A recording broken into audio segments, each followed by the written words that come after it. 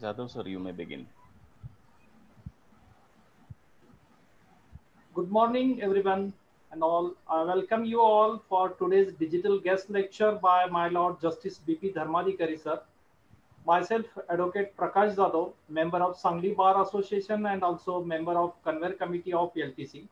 Here to introduce Advocate Vasantrao Patil Lawyers Training Center, which has been established by Sangli Bar Association with the great support of senior and junior members of Bar.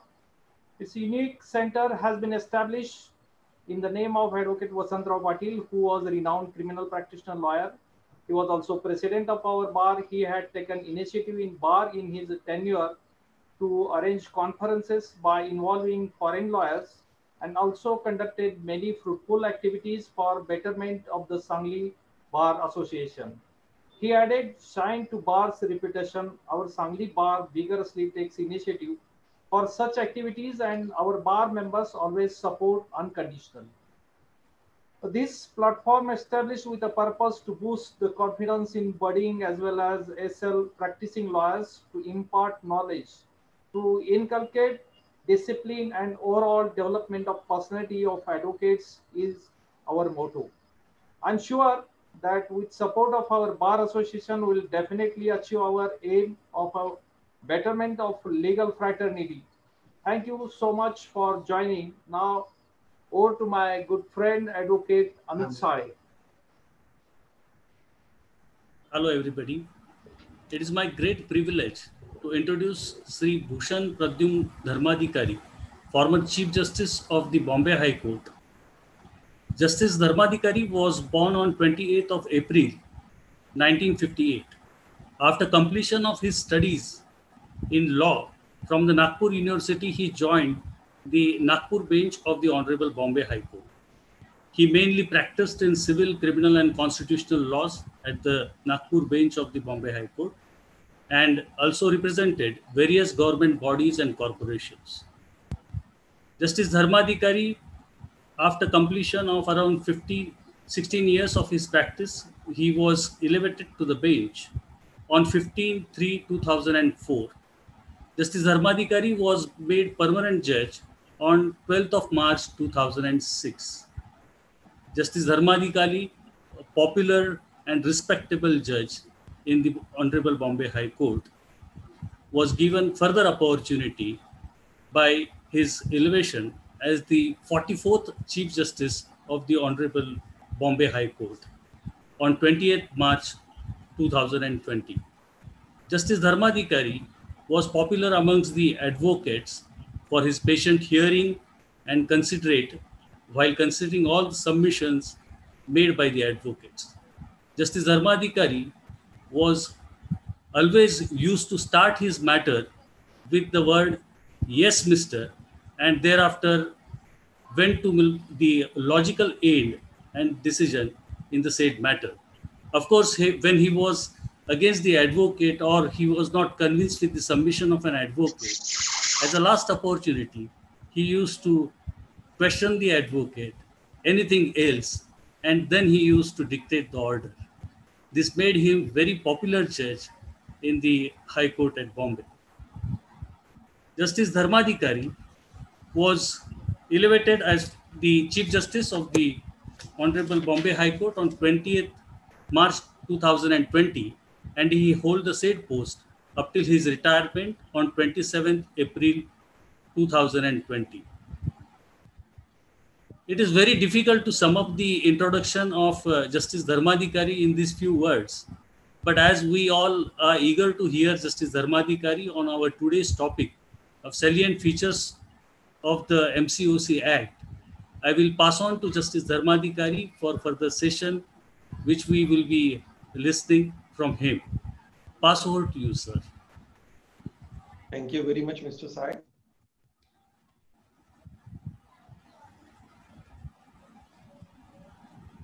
At least two advocates who have appeared before me are today present in this webinar.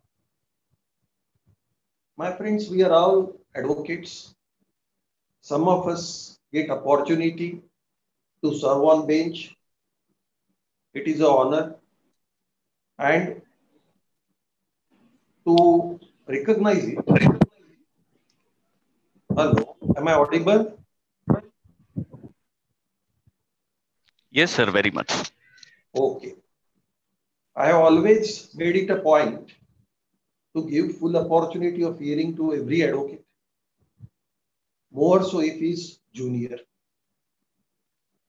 And when I felt that now it is a time to pass order, only to ascertain whether the advocate has missed any point, I used to ask whether he has to add anything more, anything else. My friends, now this practice of working on bench has helped advocates, particularly junior advocates, and therefore, in my earlier lectures, I have made it a point to see that junior advocates receive benefit of whatever I could do on bench, whatever I learned about the mistakes, many times because I found that a junior lawyer got LBW. That is, he could not open his case on merits, and on some technical objections, technical lacunae, his matter was thrown out. His client suffers, the junior lawyer also suffers immensely because he is at the beginning of his career. The client may not come back to him and his reputation may be affected. So that was the reason why on earlier two webinars, I have tried to assist junior lawyers. Now this time I was given a subject and therefore I cannot go back to it. Again, the effort will be not to speak much on the case law or law which is settled. I will try to share whatever I felt as a judge, as a lawyer, while reading this law. Now, after this brief introduction, I will go to the law itself. As you all know, the preface or statement of object and reasons give us an insight into what the law contains.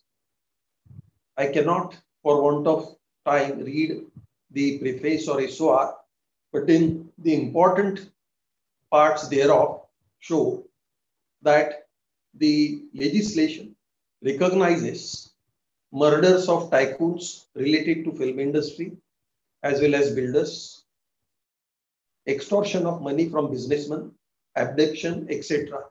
And because of this, the state legislature felt that the criminal gangs are working in state of Maharashtra. The legislature therefore felt that there was immediate need to curb these activities.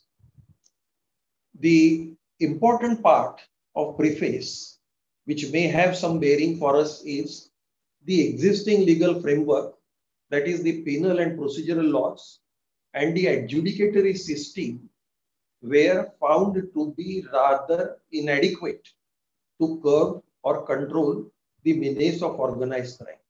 Government therefore decided to enact special law with stringent and deterrent provisions. Now, my friends, I am not going to statement of objects and reasons because statement of objects and reasons again elaborates these aspects only, but we have to all keep in mind that whenever language of a particular provision or section is very clear, this SOR preface cannot be used to curtail it. So aims, objects, SOR are not decisive. Now with this very briefly, I will deal with the various sections. Very briefly, I will not be reading those sections. Section 1 as usual is extent, etc. What we have to notice, this act is deemed to have come into force from 24 to 1999. An ordinance till then in force from that date was repealed by section 30 of the act. Then section 2 is about definitions. We have to deal with this section at some length little later. Sections 3 and 4 are again important for all of us about the punishment. As we have noted in the preface, the legislation contains special provisions. Those special provisions are contained in Section 18, Section 21, Section 23, Section 14, and about evidence, presumption, probative values, etc. You get Sections 17 and 22. Now, all these provisions, therefore, which are specially made, show that primacy has been given by legislature to stop the organized crime. Similarly, there are some special provisions which ensure due execution of this act. Those are contained in sections 24 to 27. The shirking officers, that is government officers, police officers, can be tried and punished, and the bona fide acts are protected. Also, it has got overriding effect, and there is an important provision in the shape of section 27, which requires annual reports to be called by state government. So after making this enactment, it is not the end, but the government has retained control by calling various reports from time to time to find out how the enactment is working, how it is being implemented, executed, and to retain its control over it. Not only this, but High Court has been given powers to make rules. So all this shows a somewhat departure from other enactments operating in the field. Now, with this background, I will go to the main sections with which we as advocates are concerned. Those are sections 2, 3, and 4. 3 and 4 are offenses and punishments. Section 2 is definition. Now, at the beginning, I will like to add that you get a distinct offense or a head being member, and the act does not contain any definition of member. This concept of being member is again materially different from concept of abatement. Abatement or harboring are also crimes and offenses punishable under section 3. Now, this act therefore contains reference to concept of abatement, any member, and also any person. Now, any person who is not offender, abater, member is dealt with and punished under section 4 in certain circumstances. We'll go to that also little later. Now, therefore, question is, who is this member and how you have to deal with it? Now, before proceeding further, we'll consider grounds which are available in law to challenge the validity of any enactment. Lack of legislative competence, the contention that any particular provision or act violates fundamental rights or Article 14 are the grounds already available. Then the contention that the provision is manifestly arbitrary is also available. This last submission, that if a provision is manifestly arbitrary, the legislation can be struck down, is laid down by Honorable Apex Court in Swiss Ribbons Private Limited versus Union of India, 2019, Volume 4, SCC, page 17. Now, my friends, you are all aware of the judgments of Honorable Apex Court, which look into this aspect. State of Maharashtra versus Bharat, Shantilal Shah and other, 2018, Volume 13, SCC, page 5, and 2010, Volume 5, SCC, page 246. Zamir Ahmad, Latifur Rahman versus State of Maharashtra, delivered on 23rd April 2020, are the judgments which look into this aspect of legality, constitutionality, and also the last judgment considers the doctrine of pith and substance. We all know that there the challenge was to addition of ground of insurgency as an organized crime, and contention was this insurgency is already dealt with in some other central legislation. MCOC therefore has been held to be constitutionally valid in these two judgments. Now, my friends, in state of Maharashtra versus Bharat Shantilal Shah, it has been held that in any provision in criminal law, mens rea is always presumed as integral part of penal offense of section unless it is specifically and expressly or by necessary intent excluded by the legislature. Now, this position in law assumes importance when we look at the position of a member in this act. In this judgment of Bharat Shantilal Shah, the constitutional validity of section 2, D, E, F and also section 3 and 4 of MCOCA were before the Honorable Apex Court. The other important judgment is Colonel Prasad Shrikant Purohit versus State, that is 2015 judgment. And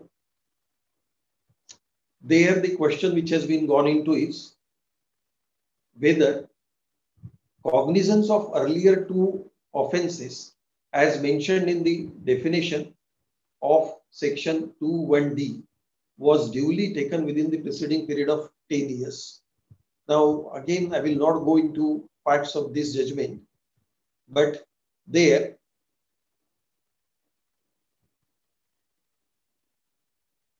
the important observation is a minute reference to said section therefore shows that in the event of fulfillment of rest of the requirements, namely the nature of offence providing for punishment of 3 years and more, the involvement of the offender as required under the said definition. When it comes to the question of filing of charge sheet, the requirement of such filing should be before a competent court within period of 10 years. Now, why I am pointing out these requirements is we'll be dealing with this section 2(1)D at some length when I'll be sharing whatever I feel about it with you. The other important part in this judgment is charge sheet before the competent court and such court taking cognizance of such offence. It can be stated without any scope of controversy that two earlier cases. Now, kindly note what the Honorable Apex Court says. Earlier cases, that two earlier cases which would attract a punishment of more than 3 years and prohibited by law, undertaken singly or jointly as a member of organized crime syndicate or on its behalf. Little later, I will comment more on this. Now, with this, I will come to whatever I feel about the material provisions in this enactment, that is section 2, 3 and 4. We'll be dealing with this section separately. Now, clients are mostly concerned with offense and punishment. So before going to the definition section, we'll deal with section 3. Now, section 3, subsection 1, and it has got two parts, that is, first is Roman 1 and Roman 2. Punish those who commit continuous unlawful activities. I will call it CULA, C-U-L-A. Section 3, subsection 2 is punishment for abatement, abating. Section 3, subsection 3 is about harboring, concealment, etc. Section 3, subsection 4 punishes a member. Section 3, subsection 5 punishes a third person holding crime proceeds. Now, my friends, when we read section 3, the first question which arises is, if organized crime itself is not proved, what happens? Whether this act permits punishment for abatement, though organized crime is not established, or means that you cannot punish an offender under section 3(1), whether you can punish other person under section 3(2), that is an abatement, or then whether there can still be a punishment as a member. Section 4, you are all aware, is about 1 minute only. Punishment for possessing unaccountable wealth on behalf of member of organized crime syndicate. And kindly note how widely this section has been worded. It reads, if any person on behalf of a member. So kindly note, it punishes any person who is not a member. So these are the provisions which deal with offenses and punishments. Now, with this backdrop, we'll go to first definition, that is organized crime syndicate. Now, organized crime syndicate, according to me, material words or keywords in this section are persons and acting singly or collectively as a, and lastly, in activities of organized crime. The question before me after reading this section was how one finds out what constitutes organized crime syndicate. We'll come to this question little later, but then, as I have said,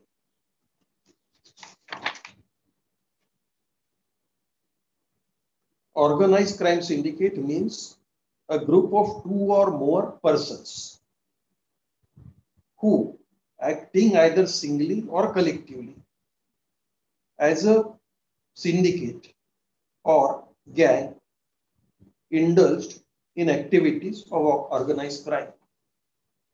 Now, activities of organized crime is again a very wide phrase. It is not only organized crime, activities of organized crime. So does it mean that more than one organized crime? Or then it means in various steps which may lead in completing any organized crime, even a single organized crime. Because activities of organized crime is, according to me, a word which points out any activity which by itself may not constitute an organized crime, but may be a step taken, initiated for accomplishment of that organized crime.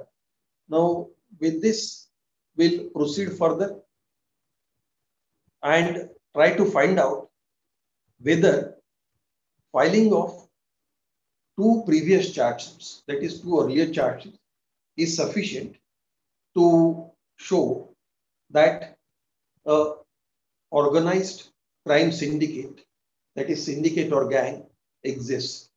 Now, for that, we have to find out what is organized crime.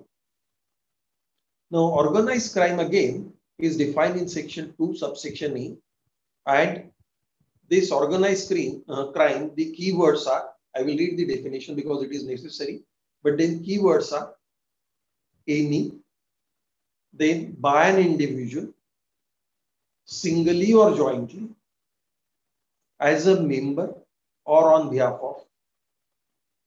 Now, my friends, before proceeding further, I will again emphasize, because you may not have understood, or in this medium it may not be possible for me to guess what you are feeling about it.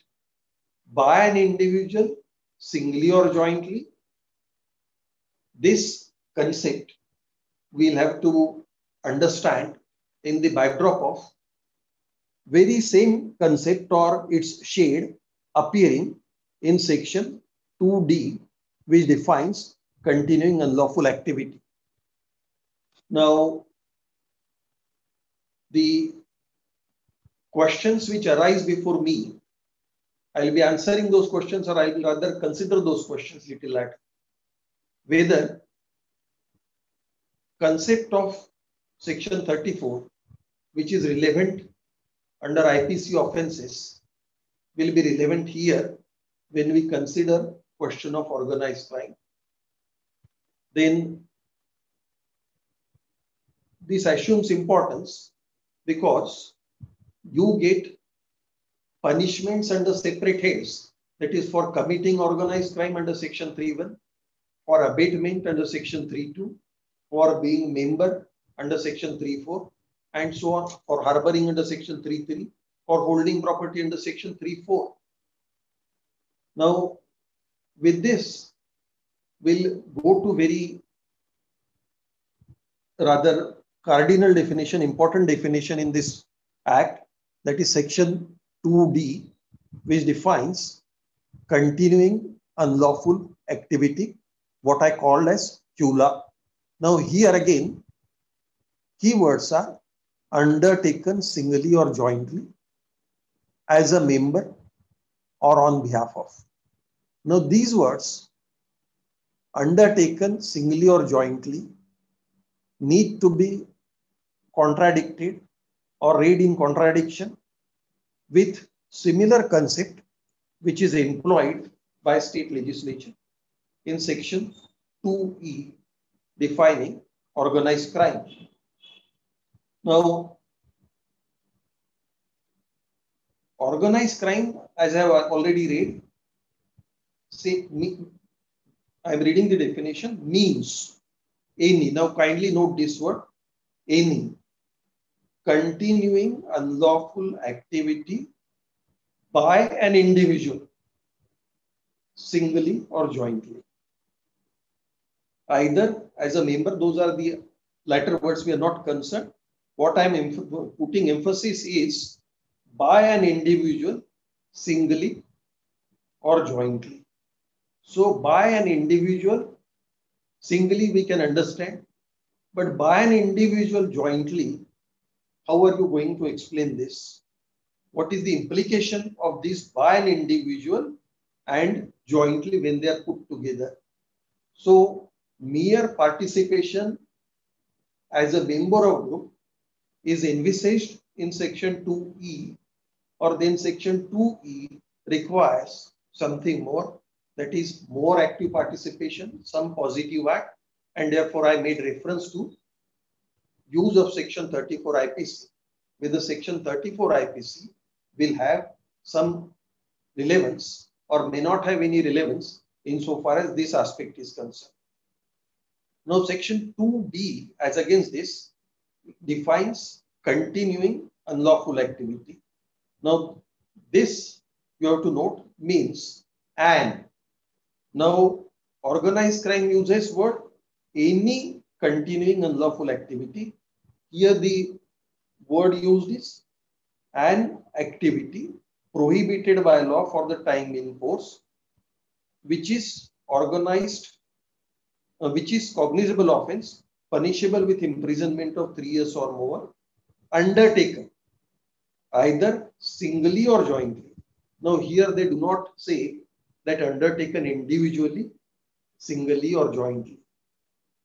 So when it comes to organized crime, the individual role has been given some importance. Section 3.1, which punishes for organized crime, therefore punishes an individual. Now, you all know that this act does not contain any provision which prescribes a special punishment for gang leader, that is head of the syndicate. It also does not contain any provision which will permit state government to frame a charge sheet or file charge against syndicate. Syndicate is not even legally recognized artificial person, a legal person. So the role of individual in the scheme of entire MCOCA becomes very important. You have to therefore try to understand words singly or jointly in section 2E and read it along with undertaken singly or jointly in section 2D. This word by an individual is missing in section 2D. And what is the scope or why this has been done, how it needs to be addressed to, how it needs to be understood is for the lawyers to gaze, to study, and to assist the court in pronouncing a proper verdict on it. Section 2E, according to me, speaks of personal role of an individual and positive action, even in joint move, while Section 2D speaks of collective involvement, that is, Section 34 or Section 149 IPC may be relevant in Section 2D. Now, just before proceeding further, I will take some illustrations. A syndicate, crime syndicate or gang, has a paid driver who drives the family members to market, school, etc. He also drives gang members occasionally to bank, to builders, that is offices of builders. He is not aware whether gang members would commit dacoity or murder or collect ransom, though he is aware of nature of activities carried out by gang. Driver carries a member to a bank where some money is to be withdrawn. Gang member meets a builder in the bank and kills him in the bank. Which offense the driver has committed? Now, here, therefore, he was not aware that any offense is to be committed in bank. He was aware that he is driving a gang member to bank, but then that gang member was to withdraw money from his account in the bank. So he was not to commit any offense. Nobody could have perhaps dreamed that a builder would then be present in the bank, or then there will be some dispute, some quarrel, or then for no reason this gang member would murder or kill the builder there. Now, fact that this person is a driver, he is aware of existence of gang, is proved. But then his involvement in the crime is not there. So can he be punished under section 3(4), where being member is a distinct and separate head of punishment or offense? Now, same facts, but then driver agreed to carry gang member to a bank where builder was called, and then there the builder was shot. The facts undergo slight change, therefore here driver is aware of the design. Now, third set of facts. A young boy is hired by a gang member for killing a rival. That young boy is not aware of either gang or dispute relating to rivalry. What is the offense by young boy? Can you say that he is part of continuing unlawful activity or organized crime, or then his offense is only under section 302? To me, if he is not aware of gang, if he is not aware of any unlawful activity, and he only knows the gang member as his master who has paid him for that killing, his offense will not be an organized crime at all. Now, last illustration which I am taking is, you get a gang which has got various businesses like contract killing, recovery of possession from tenants or other persons, threatening builders or other persons from ransom, abduction, dacoity, etc. Now, gambling is also one of its businesses activities. Individual who is aware of gang activities participates only in gambling business. How you will place this individual? Will he be a member of organized crime syndicate? Now, therefore, to me, when we look at the definition of continuing unlawful activity. The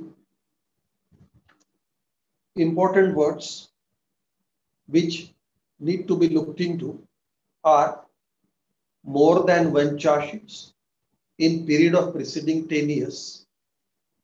And then there is one more word in respect of which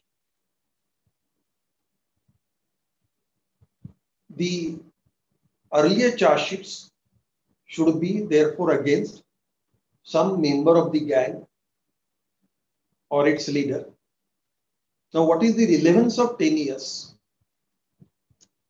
If we go by various judgments, settled law, 3 offenses need to have taken place in 10 years. If there are 3 offenses in 3 months, what happens?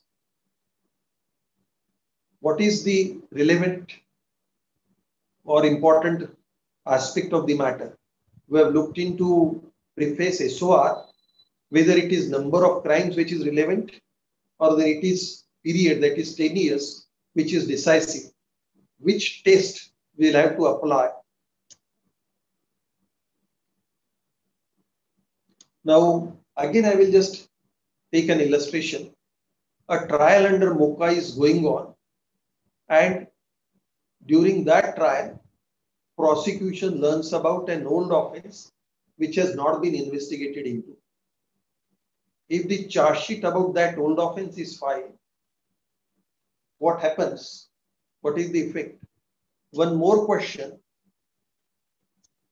If there are 2 earlier charge sheets and in trial for those 2 offenses, there is acquittal, what is the impact? This therefore has got some importance on the scheme of section 2D. What is the effect of acquittal in earlier offenses and how are you going to deal with it? Now, we have all looked into section 3 subsection 4. We have also looked into very briefly the special provisions. Now, those special provisions change the entire perspective insofar as criminal jurisprudence is concerned. The probative value undergoes change. The presumption also goes against accused. Not only that, in section 22, in certain situations, burden is cast upon accused. Now, if this is the position and if there is acquittal in earlier 2 charge sheets, what will happen? That you have to understand and then try to explain what is the meaning of this enactment, what is the purpose of this enactment and how it needs to be implemented. Now, section 34, therefore, when it prescribes a punishment for being member, the punishment is for membership of organized crime syndicate. As I have said earlier, there is no definition of member. Now, this concept of being member is again different than abatement. Abatement is defined in section 2(1)(a). But then abatement or then the participation in preparation, etc., advocating is made punishable in section 3 subsection 2 and harboring is made punishable in section 3 subsection 4. So harboring, conspiracy are different aspects. Now, in this situation, therefore, when very wide words, because section 4 I have pointed out, it speaks of any person, and the legislature has therefore gone rather far ahead to frame an enactment, to formulate a law which will curb the menace of organized crime. Now, in this scenario, therefore, you have to understand what is this membership. There cannot be any proof of membership. Here, this is a criminal business, so nobody will be paying some monthly subscription. There will not be any receipt. So, abatement and harboring are the concepts which are crime specific. Membership is therefore a floating concept. Fact that this person is associated with a particular gang since last 3 years, 4 years will be sufficient perhaps to establish membership. A fact that this person was writing accounts, a fact that this person was working as a peon, as a security guard at the office of the crime syndicate gang will perhaps therefore be indicative of his membership. Membership therefore has not been deliberately defined. Membership appears to be a concept which has been deliberately left open to interpretation, and anybody who is associated with gang will be involved in it. So a person who is not actually associated with any organized crime or organized crime which is under trial may still be punished as a member if his association as a member with the organized crime syndicate is established. Now, section 4 therefore refers to stranger when it says any person. This any person in section 4 did not have any past association with syndicate or its member. And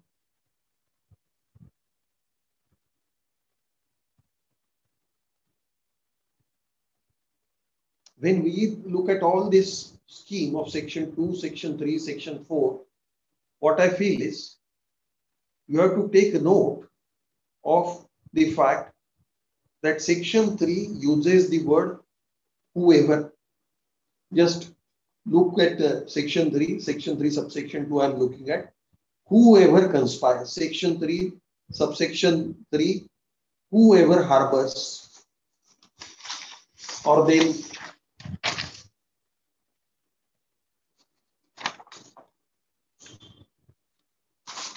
section 3 subsection 1, whoever commits. So whoever therefore is again a word of wide amplitude. But then whoever in section 3 subsection 3 excludes member. Section 2(1) Roman 1, section 2(e), section 2(f), section 3(4), section 4, all these provisions employ word person. Section 3(4) employs word any person, and this any person is member. Section 2(f) employs word person, but then this person excludes member. Section 4 employs word person. It refers to a third person who is not member.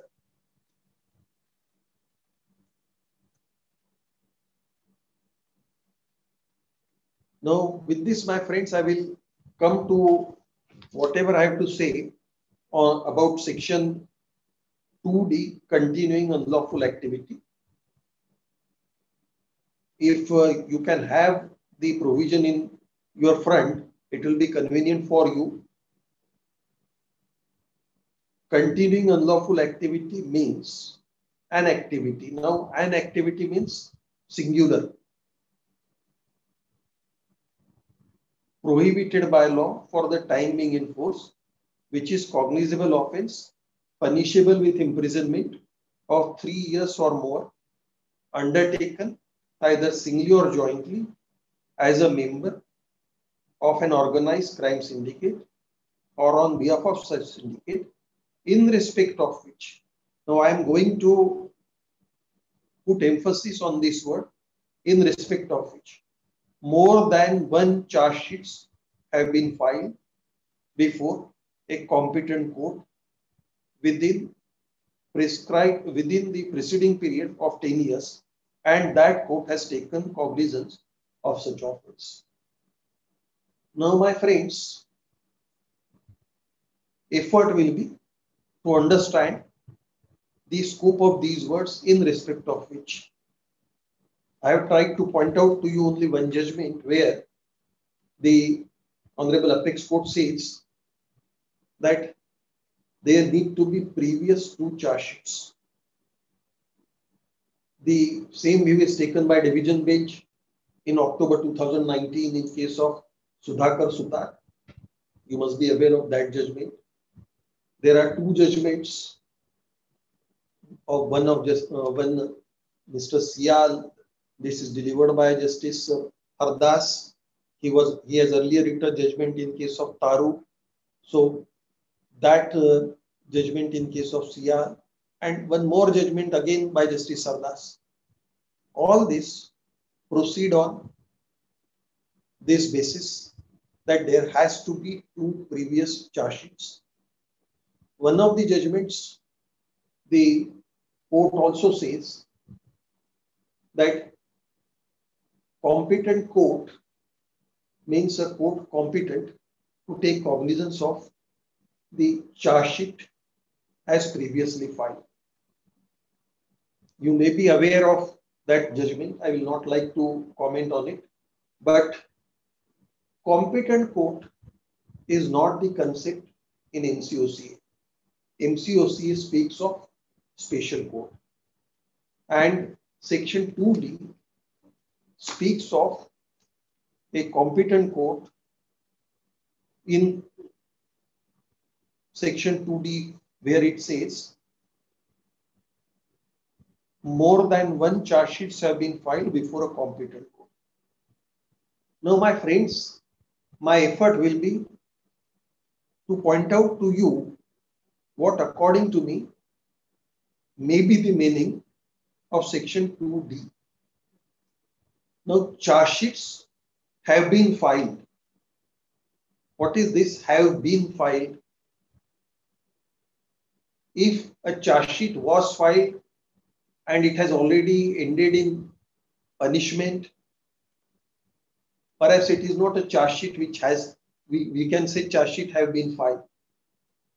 If a charge sheet was filed, trial is over and the accused persons are acquitted, again, we cannot say that charge sheets or charge sheet have been filed, more than one charge sheet have been filed.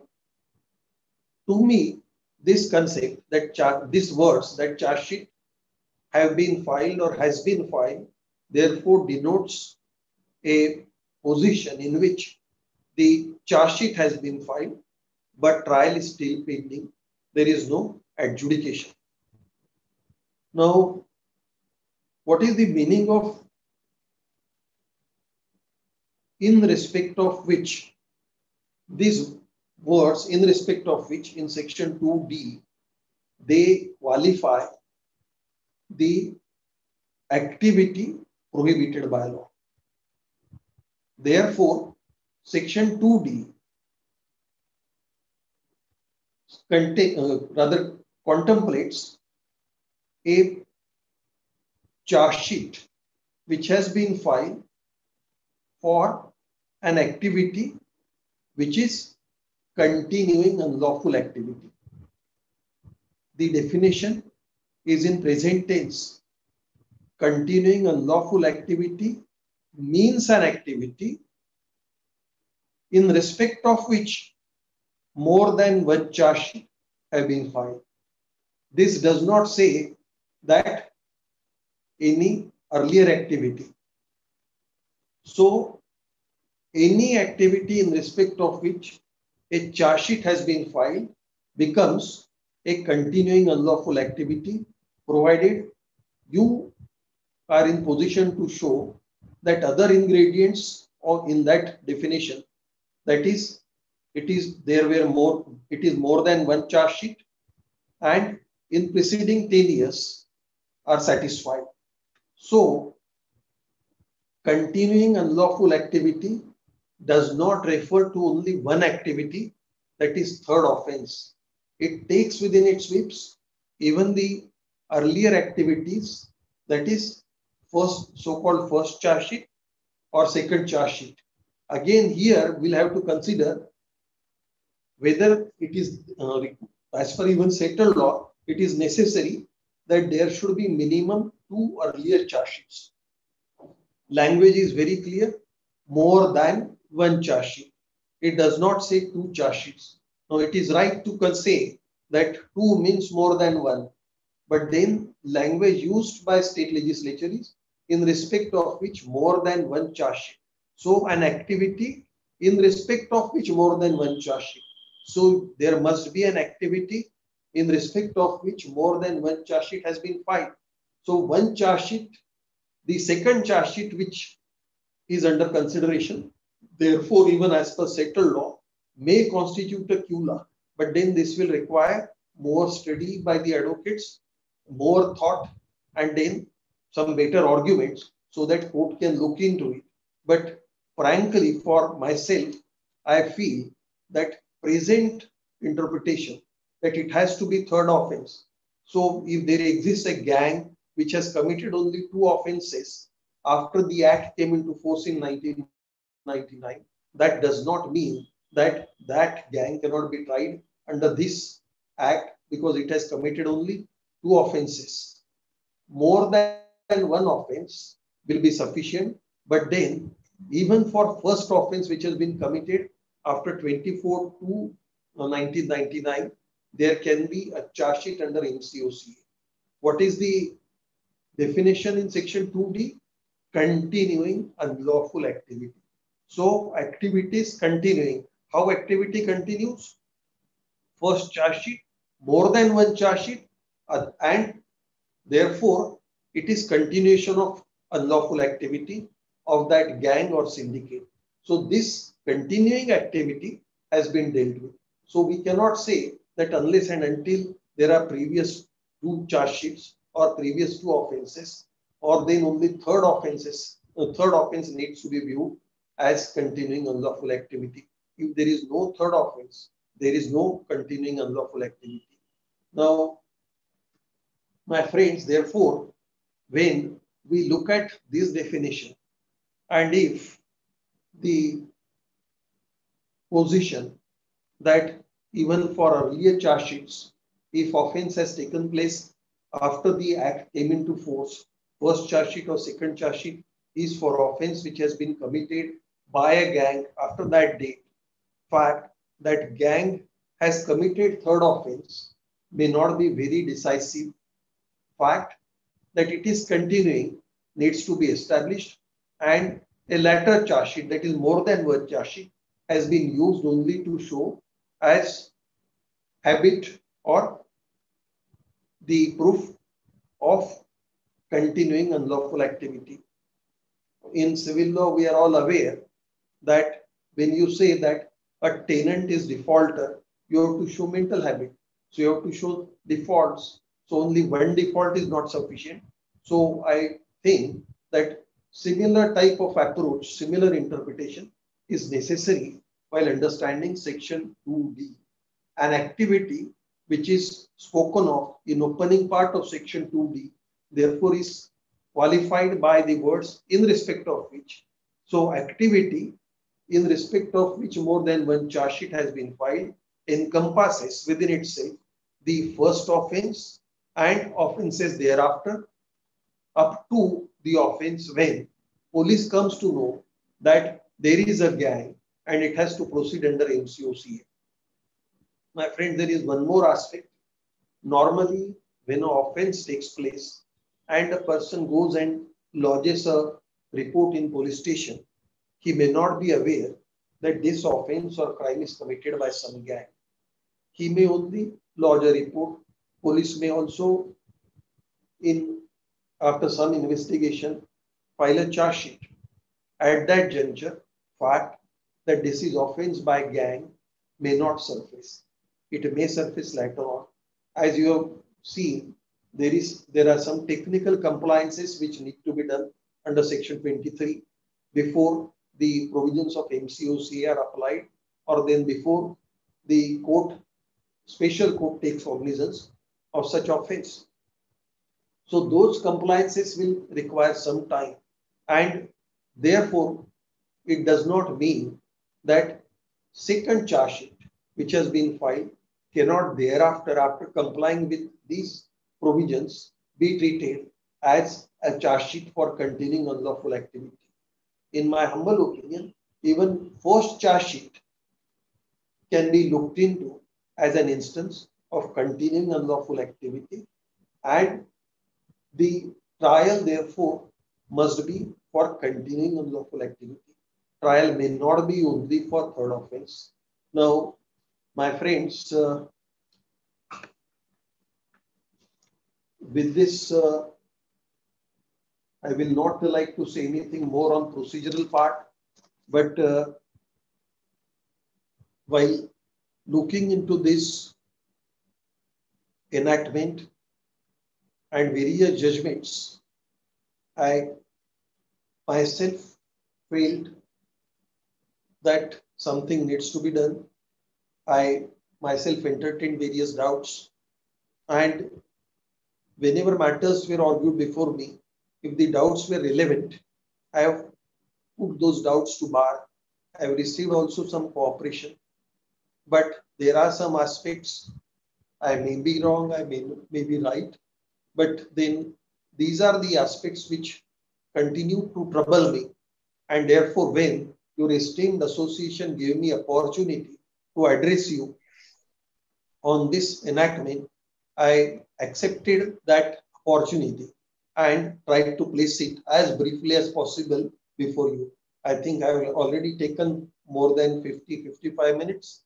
I will stop now and leave it to organizers to find out how because there may be some questions. I will like to answer those questions to the best of my possibility. Thank you very much. Wish you all the best. Thank you, sir, for such an insightful and enlightening session. This session has cleared many of our doubts in respect to MCOCA Act. It was indeed a very knowledgeable lecture, sir. Sir, our feed is flooded with questions from advocates all around the country. With your permission, may I ask few of those questions? Yes. Sir, first question comes from advocate Hemant Dubey. He questions that if the police charges the accused under MCOCA Act, are there any guidelines which the police officers have to follow for obtaining the confession from the accused? As the police officers could resort to violence or mental torture on the accused. In such a scenario, would the confession be admissible or not in the court? Well, Section 18 is there. Under Section 18, there are rules also framed by state government. Those rules contain elaborate procedure. What the police officer has to do. The confession needs to be recorded by a higher police officer. There is a procedure.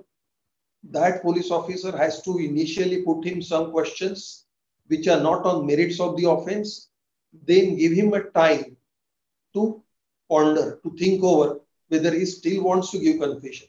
So the person is made aware that he need not confess. He is also made aware of consequences of that confession. And then he is removed from custody of investigating officer, that police station.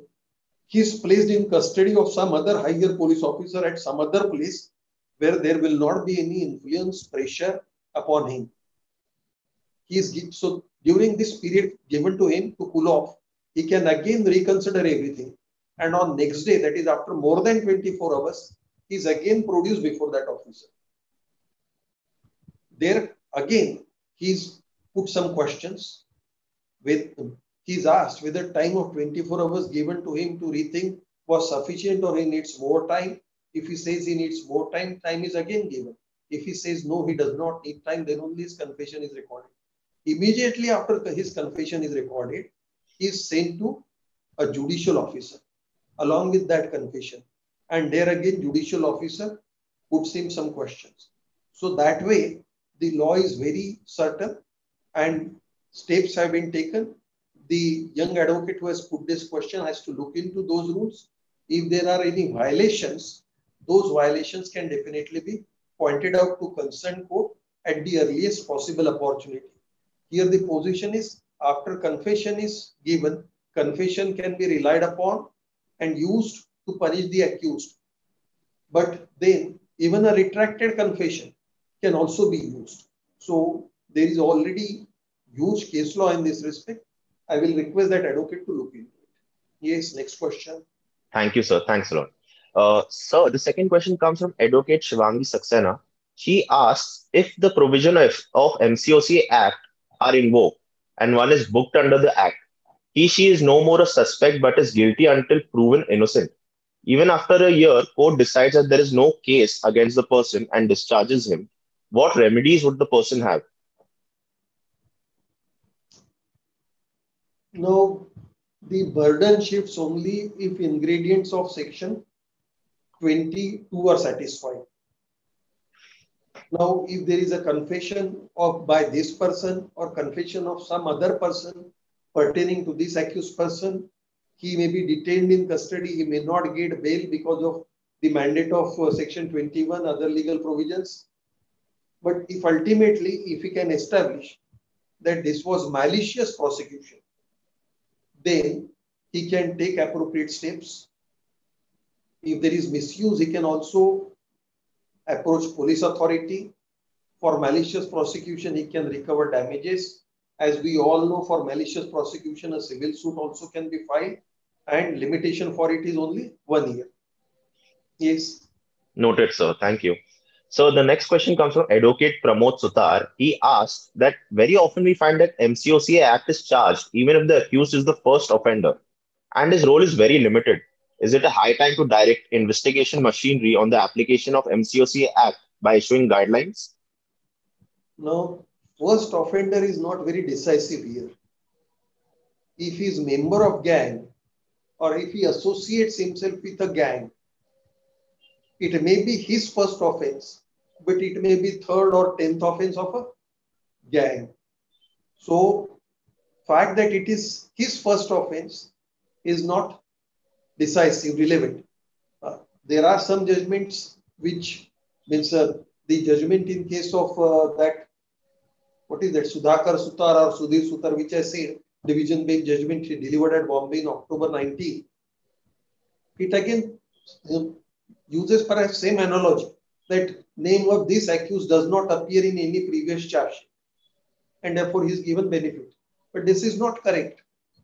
If he is a member, he may not have committed any offense. Fact that he is member is by itself an offense under section 3 subsection 4 and he can be charge sheeted under MCOC. Yes. Sir, with your permission, may I ask a couple more questions? Yes, yes. Thank you, sir. So the next question comes from Advocate Swaran Singh. He asks that section 21(3) of the MCOCA bars pre-arrest bail. But a trend is seen whereby pre-arrest bails are granted by courts, whether courts are empowered to grant pre-arrest bails and under the circumstances. Kindly clarify the position, sir. So now you see, courts are there to protect liberty of an individual. Article 21 is paramount. This bail is denied when participation in crime or fact that this person is member of a gang can be seen from record. Now, if material therefore demonstrates that the person has participated in crime or then he is a habitual offender or then he is member of that gang, perhaps he may not be entitled to bail. But when court finds that no, there is no such material against him, police got ample opportunity, police has investigated, police has investigated for a long time, police could not dig out any material against him and it is violation of his liberty. The court may grant bail. So it is power of court, and if somebody is aggrieved by this use of power by court, he has to challenge that judicial order further in accordance with law. Yes. Noted, sir. Thank you. The final question comes from Advocate Sachin Mane, sir. Whether the sanction accorded under section 23(2) of the MCOCA would be rendered invalid on the ground that the prior approval under section 23(1)(a) was not obtained for recording and information about an offense. These are two different things. Now, 23(2) sanction is by a higher officer. The officer granting a previous sanction is situated or placed below that officer who is granting this final sanction. Based upon this final sanction, the cognizance is taken by court. So this lacuna by itself will not be fatal. Thank you, sir. Thank you, sir, for giving your precious time to us. Now I shall request Advocate Dr. Sheetal for the vote of thanks. Okay. Thank you, sir. Thank you, Sagar. Thank you so much. This session indeed, sir, I must confess, was extremely exceptional and remarkable. At this outset, I just want to, I just remember one thing. We were on initial talks with sir about the topic, and we requested sir to speak upon MCOC Act. I guess without giving a second thought, sir was all affirmative to guide us on this topic. And sir, I must say this is absolutely an expression of a humble and a knowledgeable person like you. I would express our heartfelt thanks to you, sir. So today's session was an absolute indulgence, and it was so natural as it was in so much of depth covering the whole MCOC Act. And this definitely has not only guided and enlightened the trial court lawyers and advocates, but also the High Court and Supreme Court advocates who are present on this very platform of ours. So I, on behalf of Vasantrao Patil Lawyers Center, as well as Sangli Bar Association, would like to take this opportunity to thank you for accepting our invitation, as well as having your resolute presence amongst us. I further earnestly thank you, sir, to guide us in such a noteworthy way. Thank you so much, sir. Further, I thank Sangli Bar Association, who always remains the Lawyers Training Center's booster. They've always boosted, this Bar Association has always boosted the training center to organize such sessions.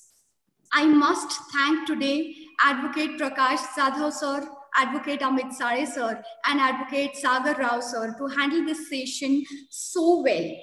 And of course, Advocate Vikram Parmar, who remains our support system to handle this session technically so much without a flaw. I also thank our own mentor, Advocate Sudatta Patil sir, and his entire team to make this possible to organize sessions of such stalwarts and luminaries on this platform. Finally, I would like to thank, on behalf of Vasantrao Patil Lawyers Training Center, all the audience who always maintain the role of being the motivators to this training center. I thank you so much all for being here on this platform today. So I would like, with your permission, to conclude this session and declare this session to be completed. Can I? Yes, thank you. Wish you all the best. Thank you so much, sir. I declare this session with sir's kind permission as being concluded. Thank you.